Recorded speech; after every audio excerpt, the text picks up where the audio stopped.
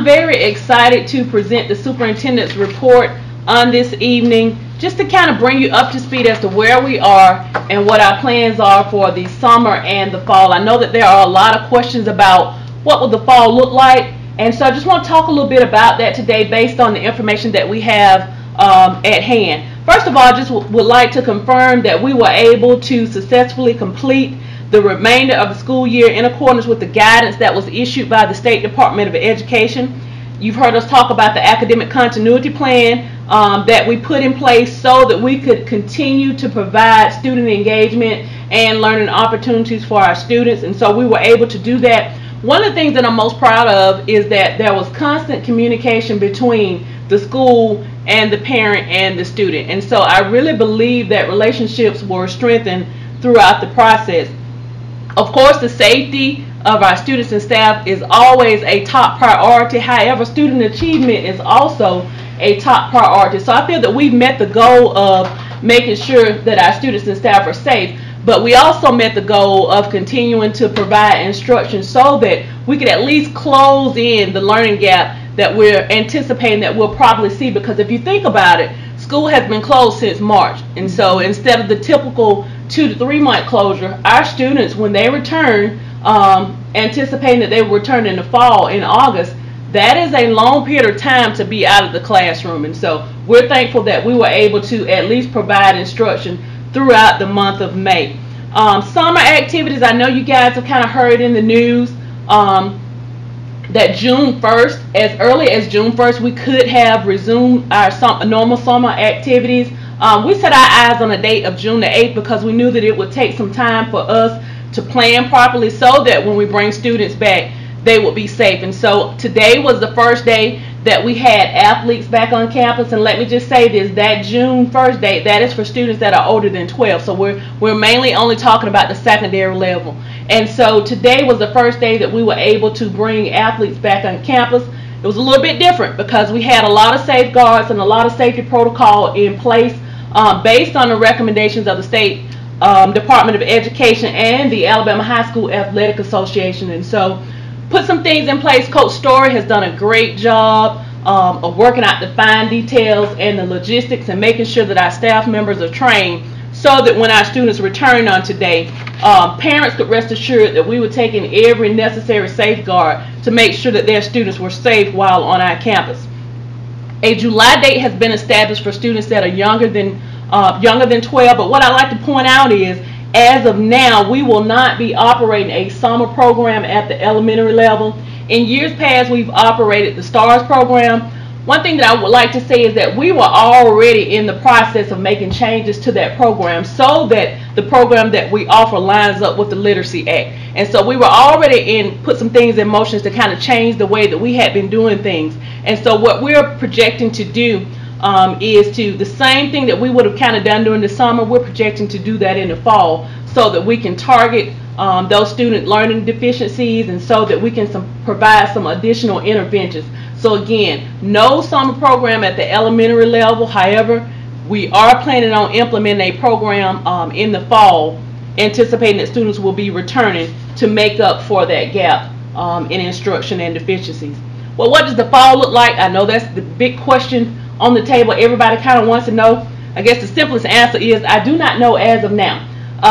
The State Department of Education has put together a task force that's working on some guidance that should be released to superintendents later this month.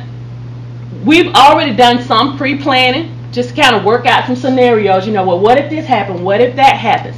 But we are going to wait on the guidance from the State Department before we start making a whole lot of decisions, just to make sure that whatever Lynette City is planning is in compliance with the guidelines that are pushed down from the State Department. But that does not mean that we're not thinking about it, but we're not going to make any announcements about calendar changes or anything else until we have received that guidance from the State Department of Education. And the State Department is working closely with the Department of Health. And I think that's important as well, because I know parents have a lot of questions about the safety of their student when they return to campus. So we'll continue to work on that, and once we have the guidance from the State Department, we will push that information out to the public once we have developed a plan for our local education campuses. And so just a few highlights from our different schools. Excited to say that when we held report card pickup at W.O. Lance, we had 475 parents to pick up report cards, and that is a great, great turnout. I'm also excited to say that kindergarten registration is ongoing, and this year we've also made that registration process, we've created an electronic format. Parents can still visit to school to pick up the hard copies if they like. Now, we have some restrictions in place just so when our parents come to the schools, we're not trying to be funny, but we do have some safeguards in place for you. But you can still access the building, and Mr. Hurd can assist you with that registration process. But this next one I'm very excited about. Teachers in grades K through 3, K3 administrators, myself, our elementary curriculum coordinator, we will all be participating in the letters training this summer, and this training is part of the Literacy Act, so we're going to be very prepared when our students return in the fall. I'm not sure how much you know about that Literacy Act, but there are a lot of changes that pertain to student proficiencies and students once they reach a certain grade level if they're not proficient. There are some changes that are going to take place, and so we want to make sure that we are very prepared, and so I'm excited to get a chance to participate in that professional learning opportunity as well. At the junior high, had a great turnout as well. With our parents picking up report cards. Our junior high students, they received their certificates along with their report cards as well. And the junior high also published on Facebook, they published a little award ceremony. And I'm sure you saw also, moving on to the high school, you saw some of the award ceremonies that were held virtually for our high school students. And so we've tried our best to maintain somewhat of a resemblance of what we normally do for our students, although they could not be here on campus. We were able to hold a lot of things virtually, and I'm sure you saw that beautiful graduation ceremony that was held on May the 30th. We want to thank our media outlets for live streaming. We live streamed from our Facebook page. Just had a lot of support from the community and from the media, and so we definitely want to show our appreciation there. And last but not least, of course, you know, we still have to run our cheer tryouts and our volleyball tryouts and all that good stuff. So that's actually beginning to take place this week as well.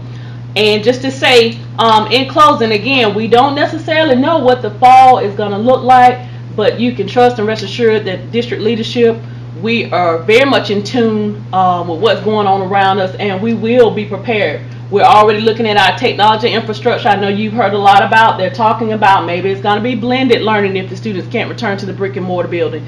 But we are planning accordingly. We won't be caught off guard. We're going to do what we need to do to make sure that we can properly respond regardless of what, you know, decisions are made from the powers that be.